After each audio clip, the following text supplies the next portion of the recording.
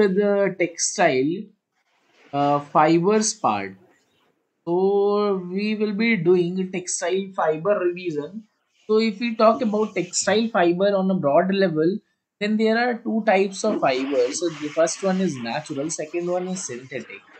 So natural fibers, basically a fiber to be called as a textile fiber, there are some of the requirements that it should be hydrophobic, and it should have an adequate length to width ratio.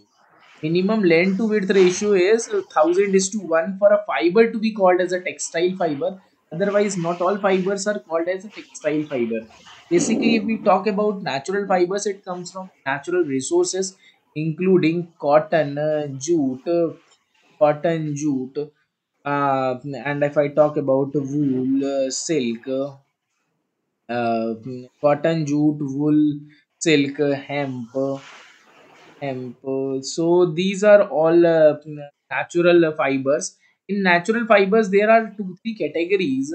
First one is plant based, and second is animal based. And in animal based, these are two types: wool and silk. So these are animal based natural fibers. And if I talk about plant based, then it is cotton, jute. So and if I talk one thing about this mineral fiber, so only a single mineral fiber is there, that is known as asbestos.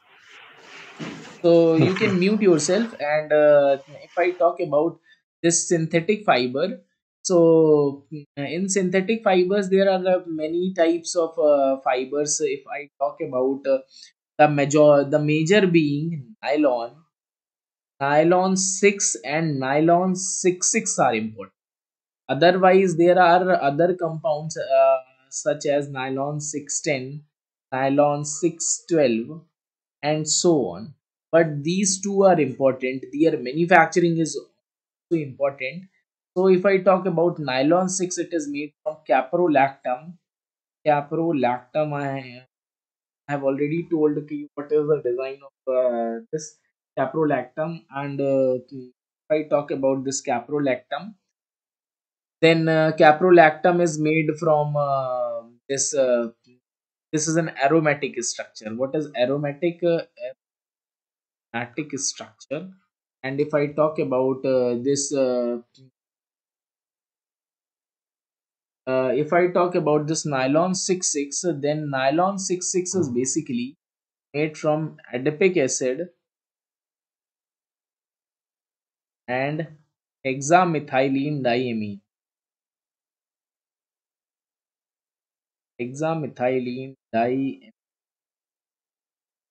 Now there are many other types of synthetic fibers such as acrylics,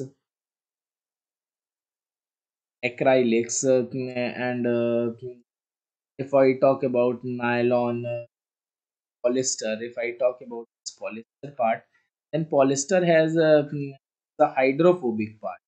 Hydrophobic fiber. Hydrophobic fiber means it is a synthetic fiber that has least moisture regain properties, and its moisture regain is 0.4%. And if I talk about this nylons are known as polyamides. Nylon 6, nylon 66, both are polyamide. Amide, what? NH linkage is known as amide link. Amide link. Okay. And if I talk about this polyester, then polyester is a hydrophobic fiber. Then it is dyed with a dispersed dye. And if I talk about this dispersed part, then in dispersed dye, if I talk about in chemical processing segment, then in disperse and polyester, which of the isotherm work? So we have read about Nast isotherm, which is made for polyester and disperse. And on a broad level, if I talk about this dispersed dye, then transfer printing happens on transfer printing. Transfer printing is what? Transfer printing, paper is used on which a design is engraved on the paper. Then finally, it is transferred onto the fabric or a t-shirt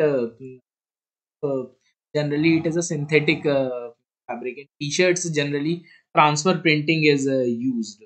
So it is firstly printed on a paper. Paper is a special type of paper on which a print is prepared. So on that print, the dye used is dispersed dye only, and the fabric is polyester. Polyester dispersed dye combination. Only this transfer printing happens. So this is all about this polyester. Uh, uh, so and there are other fibers also. These are some are regenerated fibers.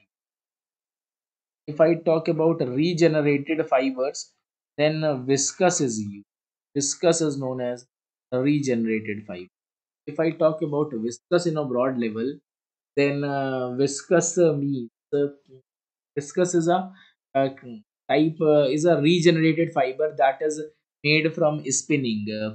So melt spinning, wet spinning, and gel spinning. Melt spinning, wet spinning, and dry spinning. So spinning means what? These are regenerated fibers. These are made by machines. So what actually happens is, suppose a polymer. These are made from polymers. Polymers are synthetically manufactured, and since polymers have a long chain, long aliphatic chain, such as chain means C single bond, C single bond, C carbon chain, n number of chains. So these chains, suppose it is in a, if I talk about any polymer, it is formed in a granular form. So in spinning, what happens is, it is supposed that it is heated and it is passed through a extruder and something over which it is passed. Then these, in a high temperature range, these when granules are put, so these are melted. These polymers are melted, and then after drawing, in drawing, what happens? Drawing these melted fibers, if we draw against a high draw ratio means how much we stretch. If we stretch depending upon our requirement and the diameter we require, we can keep, or we can arrange the draw ratio, whatever we require the draw ratio, we stretch and we make fiber out of that. Fiber is made out of that. So this is typically a manufacturing of all these spinning. So on a broad level, if I talk about melt spinning, wet spinning, spinning, and dry spinning, dry spinning, dry spinning. In melt and